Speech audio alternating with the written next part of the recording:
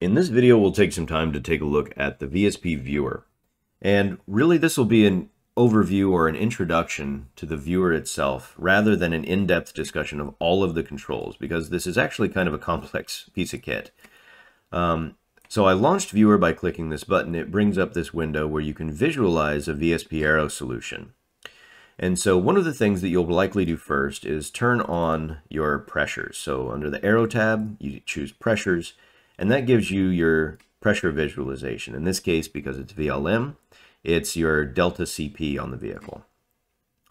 So now we're at our original alpha of 1.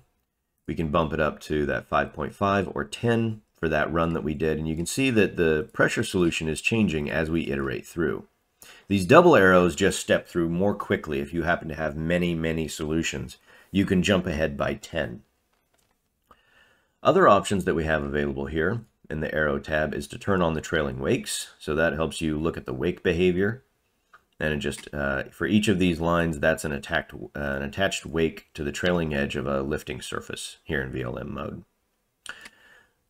The other things that you can do, you can turn on your run label and even a contour legend. So this is helpful if you're trying to output some of this information for a publication or a document. It helps you see what the values actually are.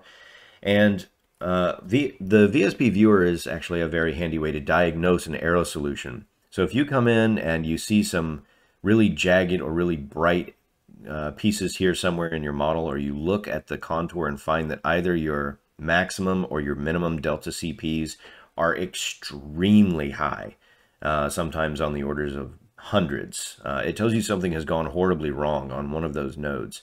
And so if you isolate the contours, it will help you identify where that is. It tells you where to go back into your model and fix that problem.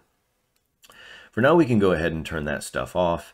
Note that you have standard views where you can adjust how to look at these components. We can go ahead and reset to top and zoom in again. And note that I'm just using the same controls as the VSP window. I'm clicking and dragging left to orbit, right click and drag to pan, middle click or control click to zoom.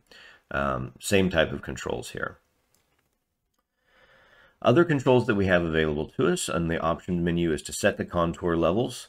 We can also change the function type. So right now we're on a per try. We can set that to a smooth function shading, so you get a nice smooth distribution of these colors. You can also look at things like the line contours if you're more interested in visualizing that way. And so there are lots of things that you can use to try and identify problem areas or take a look at your solution, or take snapshots and compare one solution to another based on your vehicle configuration. There are lots of other more advanced controls here in VSP Viewer that we'll be able to cover as needed as topic videos when you're talking about those topics. So we're not going to cover anything about finite element in this one right now. It's way too in the weeds. But that should give you a bit of an overview to VSP Viewer and demonstrate a bit about how you can go in and diagnose an aerodynamic solution.